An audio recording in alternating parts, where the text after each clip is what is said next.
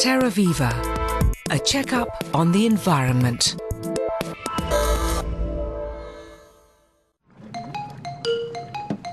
Every year, huge numbers of loggerhead sea turtles mistake the waste thrown into the sea by man for food.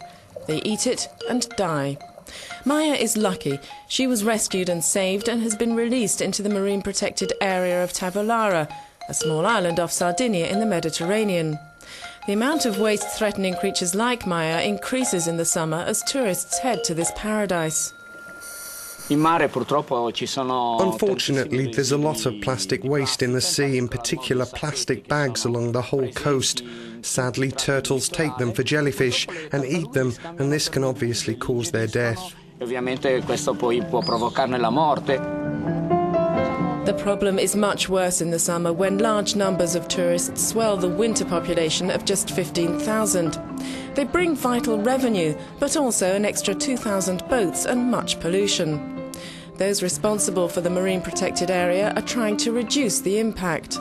We can narrow down tourism where it's possible. It's not possible in an area where tourist infrastructure hosts up to 130,000 people every summer.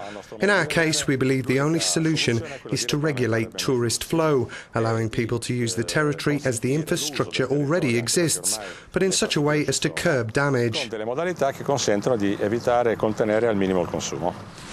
One role is to ensure pleasure boats don't venture into restricted areas such as protected breeding grounds. They also regulate scuba diving. There are only 11 mooring spots within the marine protected area and no more than 2 boats are allowed per buoy.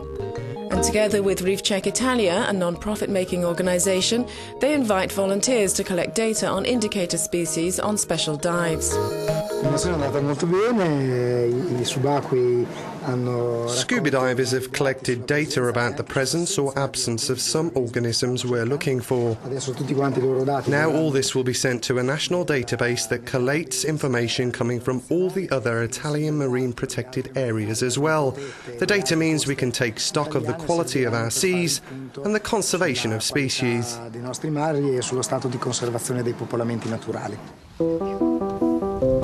But it's important to protect the shoreline too. Since 2005, tourists on Tavolara have been encouraged to use special walkways to cross the dunes to reach beaches. Notice boards explain the importance of preserving the dunes and show how effective this simple measure has been.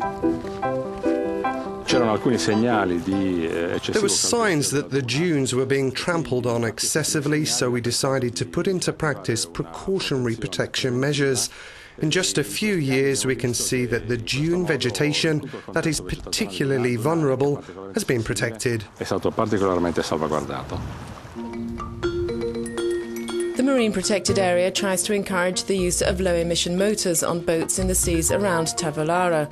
Another very important step has been the setting up of a special port on the island with a system for safe liquid waste disposal.